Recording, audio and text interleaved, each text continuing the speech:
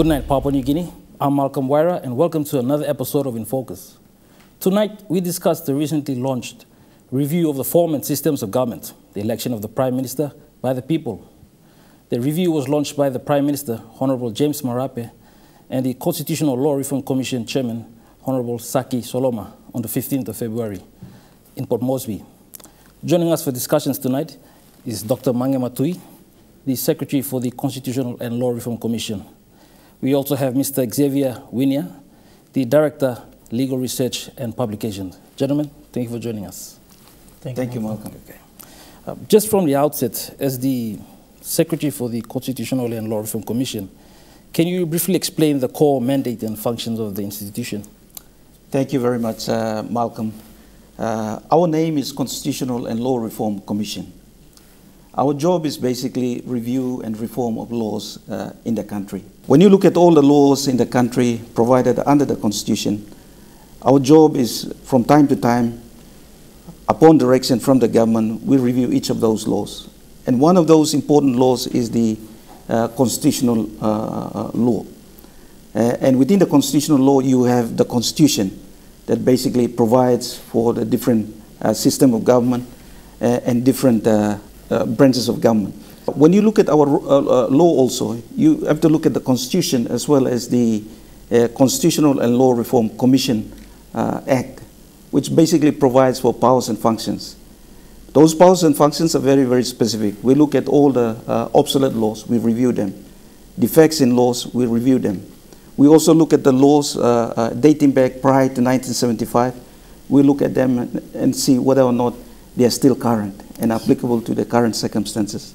And also review all the other laws that are passed by Parliament from 1975 to current. And we look at them and we review all of them. So when you look at it, our job is basically law review and reform in the country. You could look at our job more or less as a semi-academic institution that we are responsible for looking at the law, research into law, and recommend from time to time of what laws that are needed to be amended or changed. Yes. Mr. Winia, as I mentioned, we're currently discussing the review. Can you briefly explain how this review came about and the key matters that will be deliberated on this review? Malcolm, thank you. Basically, before this review was is in progress now, what we have basically done is in 2018 into 19, we completed a Constitutional Directive number 2, and that was the review of the organic law on the national and local government elections. And so one of the items that came about in that time during public consultation was the election of the Prime Minister, and it also came out at that time. What the Constitutional Law Reform Commission did was we didn't pick that to deal with that particular agenda because it was very big and it was broad. And so what we did was to pick it up as a separate item to be dealt with, and that's where you see now the coming of the Constitutional Directive number 4, which is the review and the form and the system of government with a specific focus on the election of the Prime Minister. So that's the backdrop of how this particular Constitutional Directive came about. It was basically emanated from the views of the people actually during that previous review on the election law. The review you mentioned, the election of the Prime Minister is the main one, but I understand there are some other aspects and key areas that you'll be reviewing. One of the TORs that we are looking at is the election of the Prime Minister. But Malcolm, what the viewers should also know is that we are also looking at other issues which are equally important. After nearly 50 years of independence, in 2025 we'll be reaching 50 years of our civil jubilee. And I think what the government is looking at is that we have this system that has worked for us since 1975 until now we are 48, going towards 49, 50 years. We have to look back at what has actually worked for us and brought us this far. And so what we're basically doing is going back and looking at the system and form of government. We're not only looking at one aspect, which is the election of the Prime Minister, but we are also looking at the three arms of the government, the executive, the legislature as well as the judicial arm, and see how they have worked so far since 1975. Not only we're looking at three arms of the government, we're also looking at the three-tier system of government that we adopted in 1995. That is something important also we are looking at. We're not only looking at that, we're looking at the head of state, the role of the head of state, what the head of state has done so far since independence 1975 until now. And so we are looking at a wide array of issues. And these are, Malcolm, let me say this, that these are not new issues that we are looking at. These issues were basically being discussed by our founding fathers in 1973, 1974, and they were actually talking about, presidential system. They were actually talking about who should be the head of state, who should be the head of government. Those issues were looked at that time. And so after 50 years, we are now having that particular conversation about the system has worked for us and has brought us this far. And as a country, it's important and it's healthy for us to have this conversation.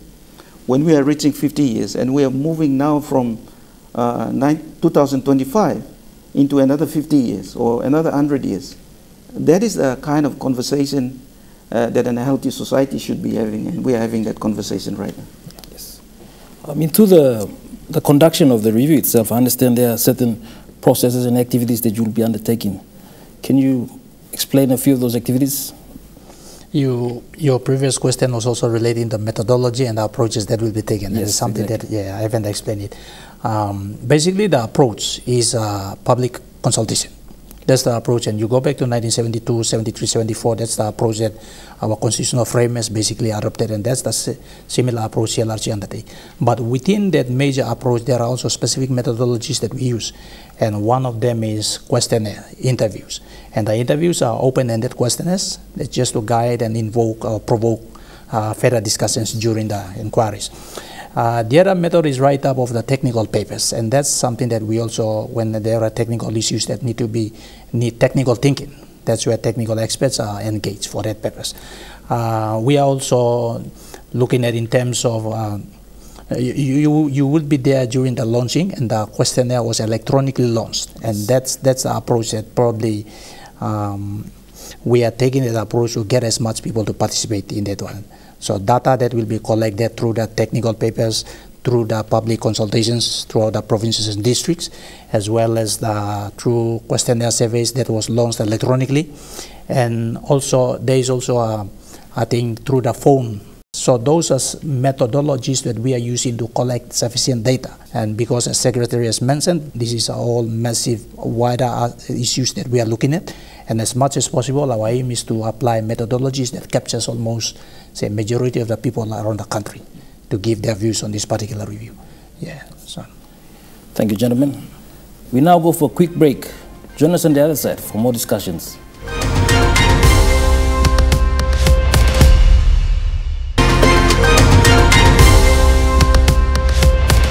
Welcome back. You're watching In Focus.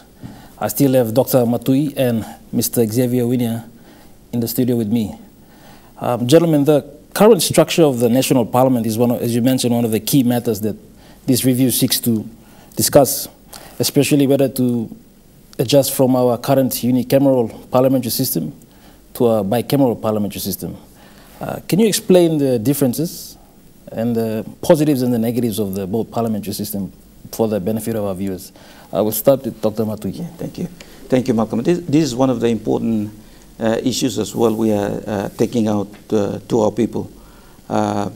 When we are talking about bicameral and unicameral system, we are basically talking about the one parliamentary system, one house parliamentary system, and two house parliamentary systems. Bicameral parliamentary system was discussed back in 1973, 1974. And when you look at the Constitutional Planning Committee report that gave rise to our Constitution, they've discussed this particular issue, and they've decided that, well, the country is not ready to have a bicameral system. And that is why it is captured in our history books, and we have that conversation. And I think that's an important thing that the country should know that we have that conversation about whether to have a upper house or a lower house. When you look at other jurisdictions around the world, particularly when you look at Australia, you have the upper house and the lower house. They call those houses the House of Representatives and the Senate. And so they have that particular example there for our people to be able to look at. So that conversation we had at that time in 1973, 1974, and captured in that particular report. The reason why we opted to go with the one House of Parliament is simply because, and when you look at the reason given by the CPC report, was that it is because the process, if we adopt the second one, a second house, the process will be cumbersome. That when you are pushing through a policy, the national policy, when you're pushing through a bill to become an act of parliament, then you go through those different layers on the floor of parliament, and it takes time to go through that particular process. And sometimes a particular law can be defeated at the lower house before it comes to the upper house. And so that was the basic reason given for them not to go down that path. And there are other reasons as well, but that was one of the main reasons. But the important thing to note, Malcolm, is that we are having that same conversation after nearly 50 years. We are having that same conversation our forefathers have about whether or not to have two houses of parliament. In terms of the form of government, we currently have the three-tier system of government, the national, provincial, and local level government. Can you highlight for us what sort of discussions you are encouraging and expecting from this review regarding the current three-tier system of government? I think we'll start with Mr. Winnie. Yeah, you go back to 1974, Malcolm, and you see that 1977 to 1995, you had a two-tier system with the provincial government system. And then we migrated from that two-tier into the three-tier, which we currently have. And there were a number of reviews that were made also in regard to whether success and unsuccessful of the three-tier system. The questions that need to be asked, and for the Papua New Guineans to also deal with, is the issue of, if we are going to look at three-tier arrangement, will it be will you move into current unicameral or single parliamentary chamber? If you're going to move into presidential or bicameral arrangement, the issues are whether we should maintain the current three-tier arrangements, if we're going to move that, or we move away from the current three-tier to a two-tier, which has been in place since 1977, between 1977 and 95. So those are the questions that are yet to be, we need to find the answers to those questions. If we're going to move into one system, what about the current structural arrangements where you have three-tier, we maintain that, or we move into two-tier? Those are the things that we still yet to discuss with the people, and the people have to, during the consultation, that's an opportunity for them to discuss those things. And Malcolm, let me also just add a little bit on this, that we've gone through a progression. 1975, we have a centralized government system. We don't have a decentralized government system like the provincial government system. But then the country eventually realized, the government eventually realized that we need one. In 1977, we adopted the two-tier system, the provincial government system. It has worked for nearly 10 years at the most. 1977 to 1995, around 15 years. And then we decided to change that particular decentralized system to a three-tier system, which is the national government, the provincial government, and the local level government. What is important to point out is that they have their advantages, disadvantages. They have worked in other provinces since 1977 until 1995. They worked in other provinces. Other provinces they have not worked. Now we've adopted the 1995 model. They have now worked in some provinces. Other provinces they have not worked. So there are good and bad sides to the system that we've adopted. Sometimes they always say that you have to allow the system to work for some time.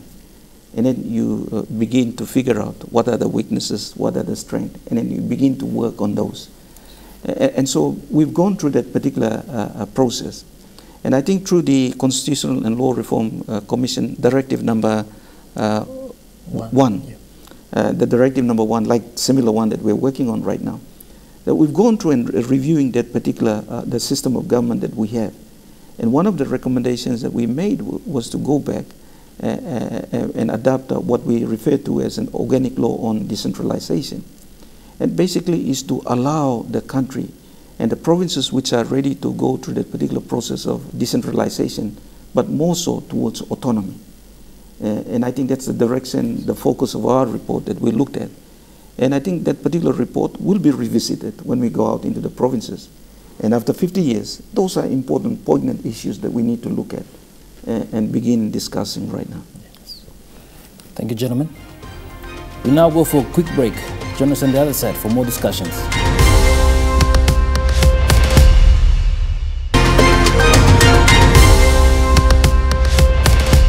Welcome back. You're watching In Focus. I still have Dr. Mange Matui, the Secretary for the Constitutional and Law Reform Commission. We also have Mr. Xavier Winia, the Director for the Legal Research and Publication Division of the Constitutional and Law Reform Commission. Gentlemen, before we start, the relevance of the English monarch as the head of state has been somewhat of a debate among several Commonwealth countries, as you mentioned, similar jurisdictions. So, in recent times, a latest example would be Barbados, which in 2021 it announced it would be leaving the Commonwealth to become a republic, and it's removing the British head of state, as I believe. Other countries like Jamaica and St. Lucia have also expressed similar sentiments. Can you explain why such debates on the future of the English monarch as the head of state have come about, and why is it important for us to discuss it in this review? Thank you very much, Malcolm. I think that's one of the important issues also we are taking out.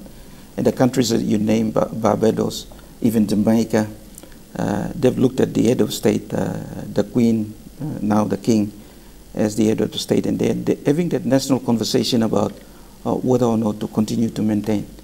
When you talk about head of state, it's different from the head of government. Head of government is the Prime Minister. Head of state is completely different, and that's the king that we have. When you look at these countries like Caribbean countries, they've got a very painful history with the monarch. They've gone through, slavery. Yes, many of them have gone through that, and many of their ancestors are slaves. And so the young generation is having that conversation about whether or not to continue to have that legacy, being the head of state. So that's an important conversation these countries are having. We also had this conversation before we got independence, whether to cut off our tie, our colonial tie, with the Queen and with our colonizers. And that was a conversation that we had. But then our forefathers decided that no, we continue to maintain our historical tie, and the Queen continues to be our head of state. Other countries are having that conversation right now because of the sovereignty issues, independent issues. They're having that conversation right now. It is healthy for our society. It is healthy for our country to also begin to have this conversation and give this particular opportunity to our people to have the conversation. Maybe the Queen is way far away from Papua New Guinea. We don't have any sort of connect or link with the Queen. Why don't we vote our own head of state so that we have the head of state who is the representative of the people, that people's choice, being voted in to be acting as the head of state. So those are the conversations that we should be having. Right now, when you look at the role of the head of state is basically playing a sort of a ceremonial role. There is nothing substantive. So if you replace Queen as the head of state or King as the head of state in PNG, what would be the consequence? So those are the things that we need to also have a look at. But look, Malcolm, it is important for the viewers and the people of Papua New Guinea to have that conversation. And we are providing that platform, that venue for them to have that conversation about whether or not the Queen or King should continue to be the head of state. I think the most fundamental matter that this review will be covering is the deciding on the tenure as well as the method and criteria for the nomination and election of the Prime Minister. Can you briefly explain the basic premise behind this particular? The Prime Minister is a representative of people of Papua New Guinea. We must have someone who is a credible person going in and occupying that particular position. Right now, when you look at the issue of the election of the Prime Minister, it is the representative of the people are deciding on who becomes the Prime Minister. And I think the important issue that we are taking out to the people is that you tell us whether you want to elect the Prime Minister. Because when you look at the Constitution of Papua New Guinea, when you look at Section 99, and when you look at Section 100 of the Constitution, the powers of the people, the authority of the people is vested in the executive, in the legislature, in the judiciary. So it is the people's power that I'm acting on. It is the people's power that politicians in parliament are acting on. Then we have to take it back to the people and say, you want to remove that power from the elected representative and decide on the election of the Prime Minister. Because at the end of the day, it is your power delegated to us. And you decide on whether or not to elect the Prime Minister. So we are going back and asking them about that important question. Coming back to the issue you raised about the qualification, when the people decide whether or not to elect the Prime Minister, then we have to put in mechanism and say, what kind of candidate should become the Prime Minister? Is it going to be the people who are already elected through the general election process? And then the parliament then looks at those group of members and say, you are now fit and proper person to become the Prime Minister, so we send you back to the people to be elected by the people. And so that can be decided by them. Or how do we go about in terms of nominating a person to contest the position of the Prime Minister? So those are detailed matters that we can discuss later.